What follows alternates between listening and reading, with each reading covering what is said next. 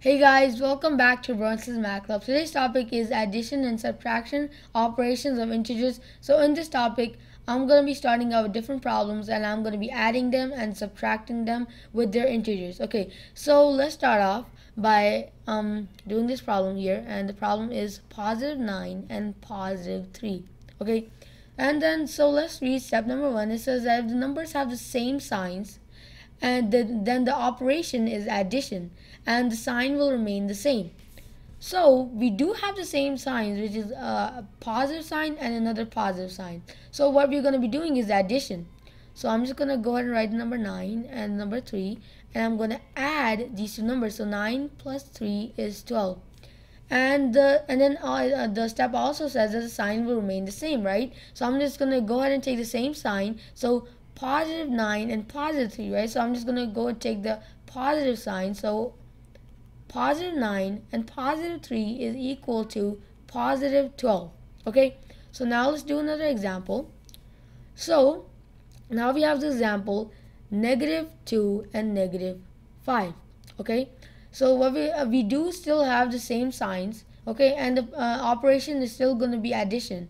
Okay, so I'm just going to go and write number 2 and number 5, and I'm going to add these two numbers. So 2 plus 5 is 7, and the step also said that the sign will remain the same, right? So I'm just going to bring the negative sign down into our answer. So negative 2 and negative 5 equal negative 7. I'm sorry, I wrote positive 7 over here. Should be negative 7. Okay, so now let's do another problem. So now let's say we have the problem positive 11 and negative 7.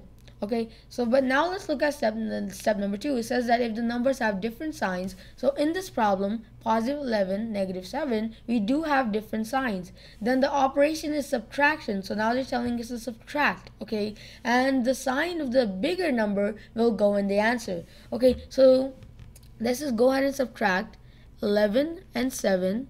So 11 minus 7 is 4, and the sign of the bigger number will go in the answer. Okay, so the bigger number is the number 11. So and it has a positive sign in front of it, so I'm just going to write positive 4. So positive 11 and negative 7 is equal to positive 4. Okay, so now let's do another example. So now let's say we have the example negative 12 and positive 2. So we still do have different signs. We have a negative sign and we have a positive sign, and this operation is still going to be subtraction. So let me just go ahead and write these two numbers down, 12 and 2, and I'm going to subtract these two numbers. So I know that 12 minus 2 is 10, right? And the sign of the bigger number will go in the answer. So the bigger number is the number 12, and it has a negative sign in front of it. So I'm just going to go write the negative sign in my answer. So negative 12 and positive 2 is equal to negative 10. Okay, so now what I'm going to do is I'm going to scroll down and I'm going to tell you guys what's really happening behind the scenes. Okay, so I'm going to draw a number line.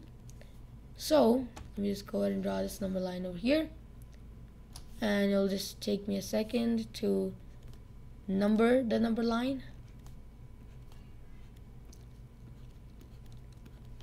Okay, so we have 0 in the middle, and then we have the whole numbers going on to the right side. So we have 1, 2, 3, 4, 5, and then we have the negative numbers going on to the left side, and so we have negative 1, negative 2, negative 3, and then we have negative 4. Okay, so now let's say we have the problem positive 3 minus 2.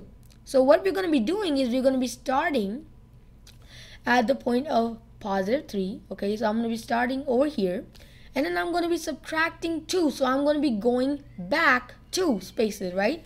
So I'm going to be taking from positive 3, and I'm going to be 1 space, second space. So I'm going to land on 1, right? So now we know that positive 3 negative 2 is equal to 1.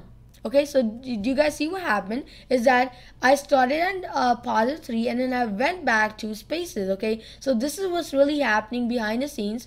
And if you guys like the number line way better, then I actually recommend to you to do that until you don't learn the way without the number line. And so stick around for more videos and visit our website at www.sismathclub.com, and we'll see you guys next time. Bye.